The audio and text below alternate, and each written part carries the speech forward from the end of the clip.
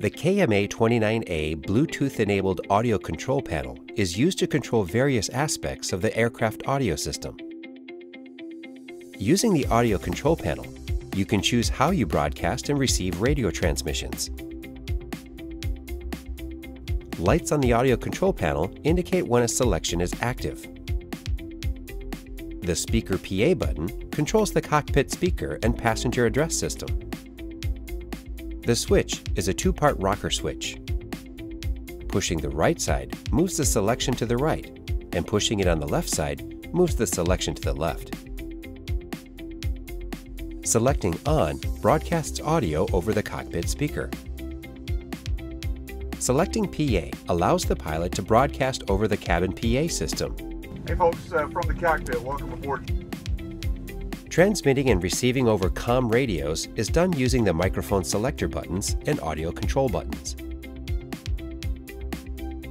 To transmit on a radio, select the desired COM radio.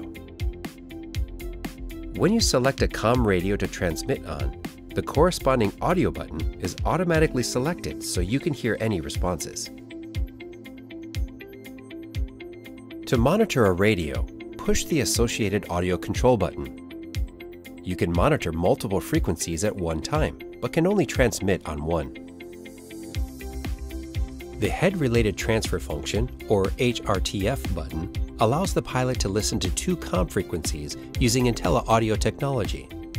Intella Audio places COM1 and COM2 audio in various positions with a stereo headset, making simultaneous incoming radio signals sound as if they are coming from different locations. This greatly improves a pilot's ability to distinguish between simultaneous audio transmissions from multiple frequencies and is a valuable aid during single pilot operations. Volume is controlled with a master volume control knob. Rotate the inner knob to control volume to the pilot headsets or the cockpit speaker.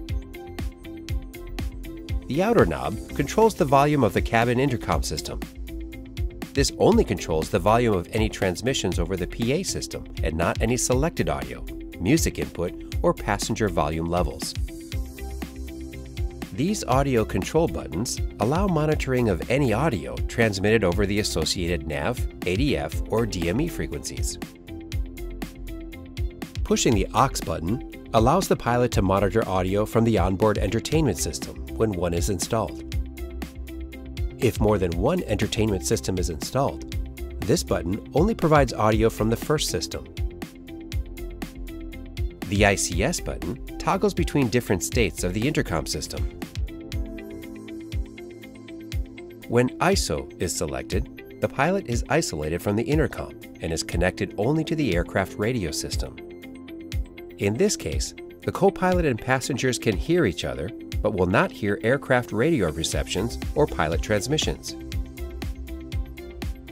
When all is selected, the pilot, co-pilot, and passengers hear both the aircraft radio and the intercom.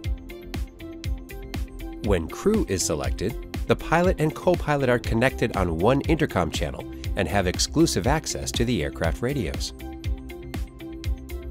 The Bluetooth function can be turned on or off by pushing and holding the Bluetooth mute button for 5 seconds.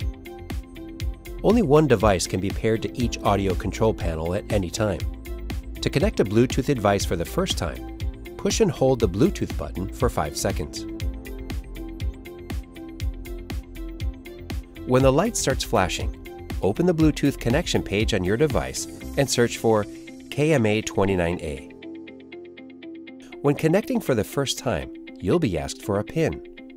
The default PIN is 4 zeros. Tap on Pair and you'll be connected. When a phone is connected via Bluetooth, phone calls can be answered by pushing the Telephone button. When a phone call is active and the Telephone Transmit button is pushed, use the Push to Talk button to speak to the person on the other line. Pushing this button again ends the phone call.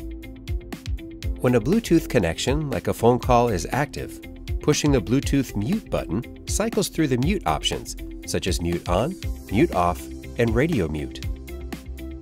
For more information on Bluetooth functionality, refer to the Pilot's Guide.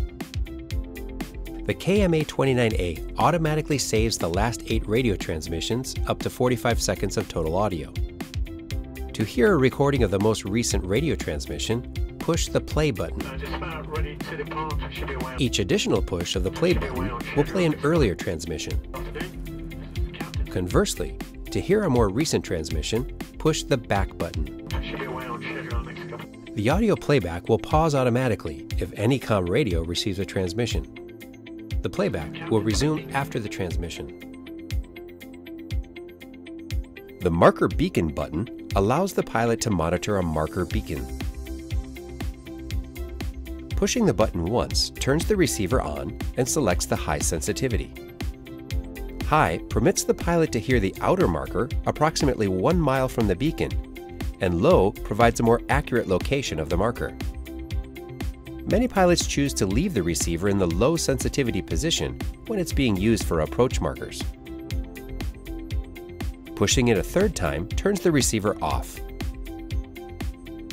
The marker beacon audio can be muted for 60 seconds by pushing the marker mute button.